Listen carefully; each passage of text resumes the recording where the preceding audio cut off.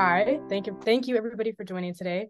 My name is Gabriella Rizzo, and this summer I had the privilege of working with Dr. Antunes on this project about understanding the role of halophilic archaea for materials production, which is under a larger project of understanding halophilic archaea in space biotechnology. So, why study extremely halophilic archaea? What's so important about them? There's two reasons. The first reason is the importance of water for life as we know it. We know that a unifying requirement for life is liquid water. However, on Earth, we can form brines, which form when salt dissolves in water, creating pockets of incredibly saline water that does not mix with the seawater around it, which you can see in that photo to the left. Brines can also be found in desert soils where water evaporates and leaves behind concentrated salt solutions. Brine oceans and deposits are relevant for us to study because they've been theorized to exist on moons such as Europa and Enceladus, and even Mars. If they do, they could potentially harbor microbial life. So, who are the champions of life in these brines on Earth? Halophilic archaea. The second reason is because halophilic archaea have polyextremophilic characteristics. So in addition to being able to survive in extreme conditions like high salinity, they can survive in conditions such as desiccation, high radiation, extreme cold and high temperatures, oxygen deprivation, vacuum, and low nutrient availability. All right, I've talked about archaea enough, and I'm sure you're now wondering what archaea are. Well, this is a phylogenetic tree of life, and this shows us that all of life as we know it on Earth can be divided into three separate domains. The first domain is bacteria. Bacteria can exist on skin, like Staphylococcus aureus. It can even be used in the food industry, like Lactobacillus bulgaricus. Next, we have eukarya. And eukarya has kingdoms that we should easily be able to identify, like Plantae and Animalia. And lastly, archaea. Archaea can survive in some extreme environments, such as volcanic hot springs, brine pools, like I mentioned earlier, and even in the guts of ruminant animals. So now that we're all caught up with life and we're familiar with archaea, I can direct your attention to extreme halophiles, which is what this project concerns. So extremely halophilic archaea belong to the group Archaea and can survive in highly saline environments. So halo means salt and philic means to love. So they're salt-loving archaea. And this will be relevant later, but halophilic archaea can be split into three separate orders, which are Naturalibes, Halobacteriales, and Halofericales. They are of particular interest due to their ability to thrive in these extreme environments that are analogous to conditions that might be found on other planets or moons, as I mentioned earlier. This is a really cool photo I wanted to show you guys. This is Lonar Lake in the Maharashtra's Buldhana district, which turned pink due to a high concentration of halophiles producing carotenoids. Those carotenoids will be important later as well, but just to show you or visualize that salinity. So my project had three parts to it. The first part of the project was to gather papers on the general applications of halophilic archaea. This first draft was a collaboration between two of my teammates, and we created a table.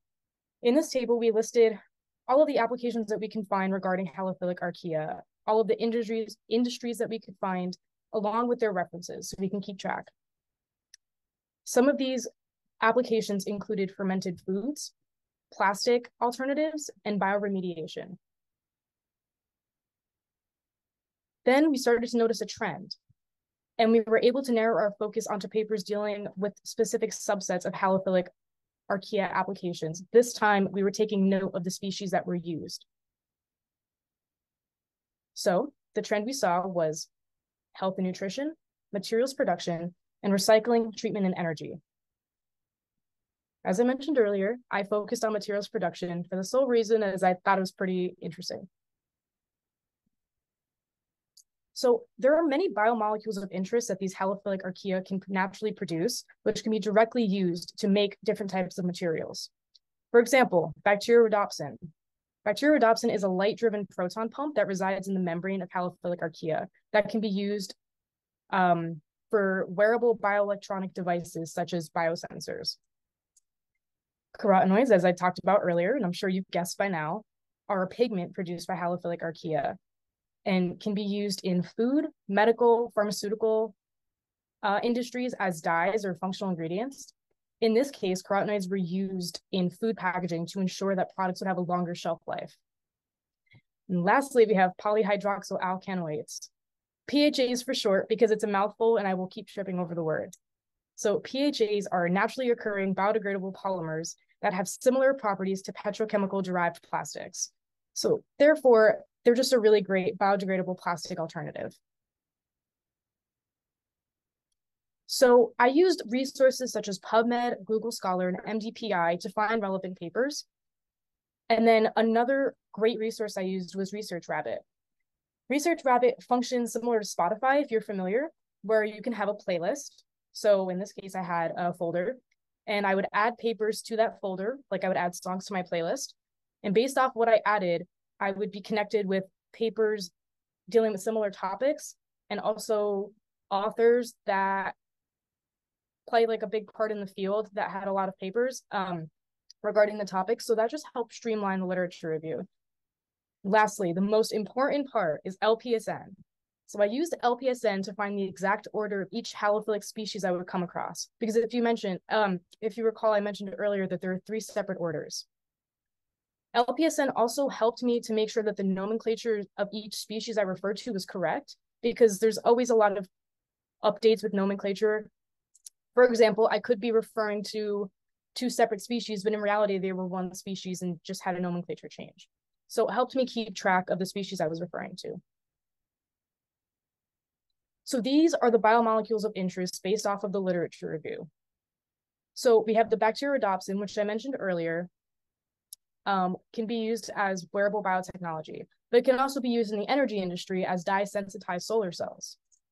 We have PHAs, which can be used as biodegradable plastic, but can also be used for biofuels, and in the medical industry for bone repair.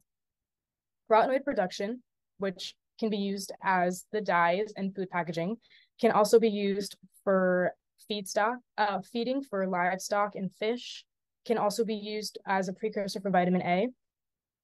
S-layer proteins can be used in nanobiotechnology.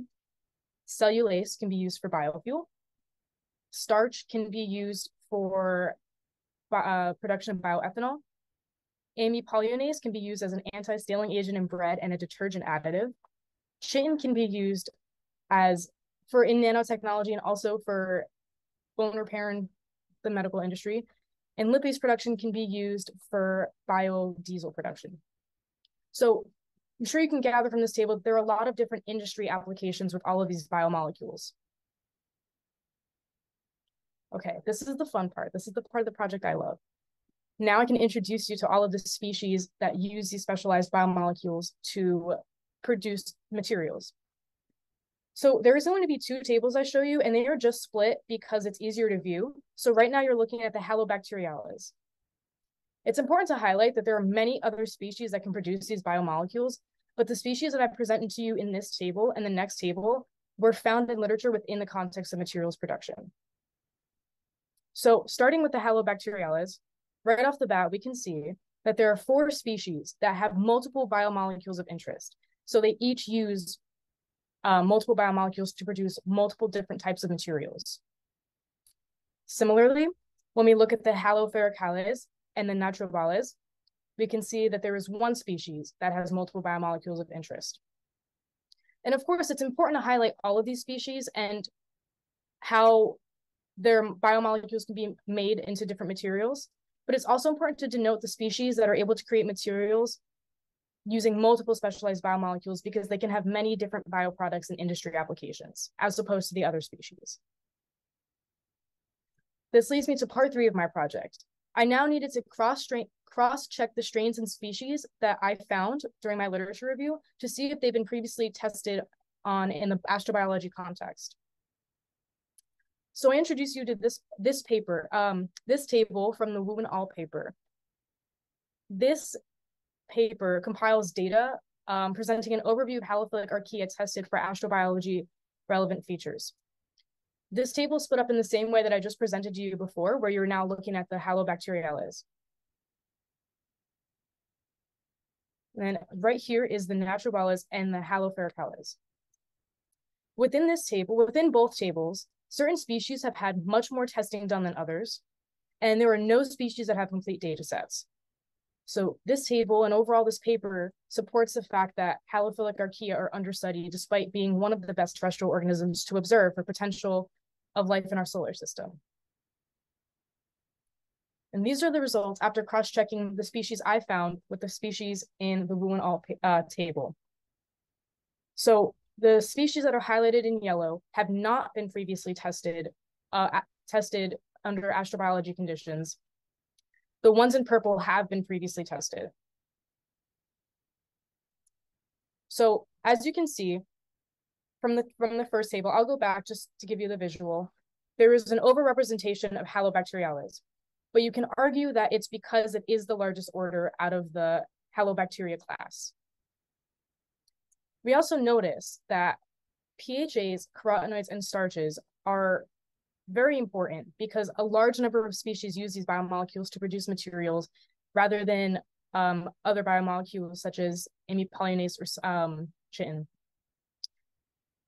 It's also interesting to note that the species previously tested for done under astrobiological testing are the ones that have multiple biomolecules that can be used to create different materials, yet previous studies have not focused on the species in this context. So we know that halophilic archaea are understudied from an astrobiological perspective.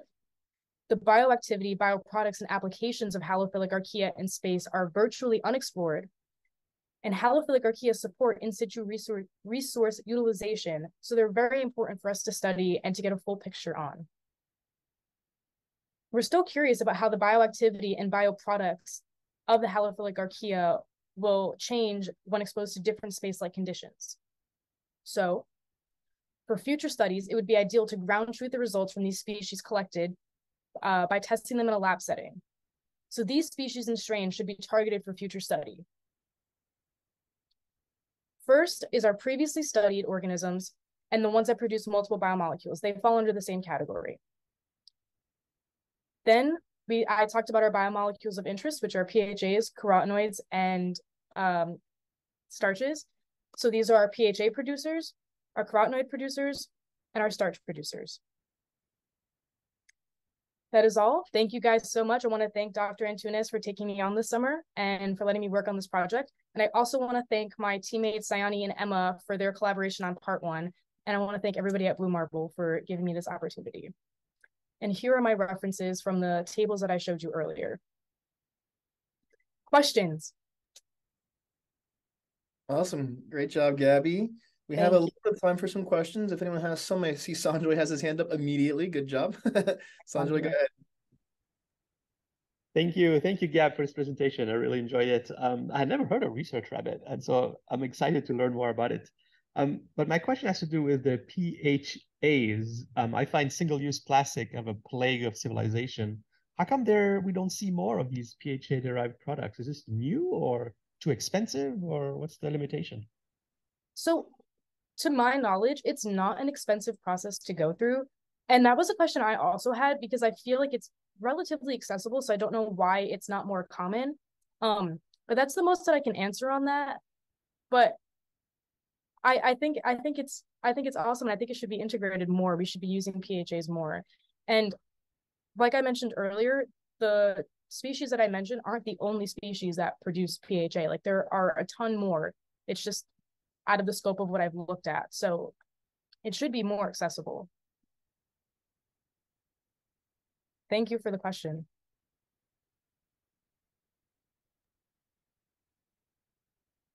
Awesome. Any other questions for Gabby? Oop, I see a hand up from Sib Sonker. Go ahead. Yes, am I audible? You are. I have one question, like how do you think this in situ resource utilization is in terms of the space biotechnological applications, as you mentioned, can add to the space sustainability of, you can say, future habitats that humans can set up on other planets? Yeah, I mean, if we take these organisms and we can make all of these different materials, then maybe we can put these organisms out when we're in space on another planet and have them produce those materials there and have it be more sustainable. Or if we're traveling to another planet, let's say, we don't need to like PHAs are a really great example, right? Plastics. We don't need to carry that with us going somewhere. We can bring the organisms instead, and then they can produce plastics out in space. That was a great question. Thank you. Thank you. And then Priya, I think I'd like to see what your question is going to be. So I think you'll get the last question here. Well, I found this rather fascinating, but I do take slight exception, and this is no reflection on the young lady who gave the talk, but there has been a ton of research done on Haloarchaea. In fact, because it was one of the first organisms ever sequenced on this planet, there are, hundreds upon hundreds of articles, and also on the industrial applications. I'd be happy to share references. The Chinese have done a great job on the PHA, PHB work. Before that, the Spanish, there's lots of references on that. They are being used for production of plastics in various places, in various applications. It's not always out there publicly as like, okay, this has come from Haloarchaea, but there is a ton of work that's been done. And the reason why NRC1 is so highly represented for the experiments is because that is the model organism for Haloarchaea. So that just sort of, just to clarify that's why. And the reason why we as scientists choose model organisms like Drosophila, the fruit fly that we were talking about earlier, or E. coli, is because if we all pool our resources and work on one organism initially to better understand it, then we can work as a community and move the field forward. If everybody does a separate organism, it's very hard to correlate, and it's very important to look broadly. But if you can focus, it's like the moon landing that we as Americans did in 1969 and we as Indians did this year. It's a joint effort. If we do it towards one goal, then it's fine. We can do a lot of things beyond that. But that used to be the strategy. And E. coli is a wonderful example of E. coli K-12 community is extremely collaborative. They have websites together. I'm not going to say anything more about any other communities, and the Drosophila community also, and also the nematode community, they have great common resources. So I'd be happy to discuss this with you further because our laboratory is the one that did the sequencing of the original genome. So happy to talk to you about that. Yeah. Thank you so much. Great talk. Thank you. Yeah, thank you. Thank you for the clarification. And I would love to talk more about it because I think it's all really interesting and I would love to learn more. Thank you.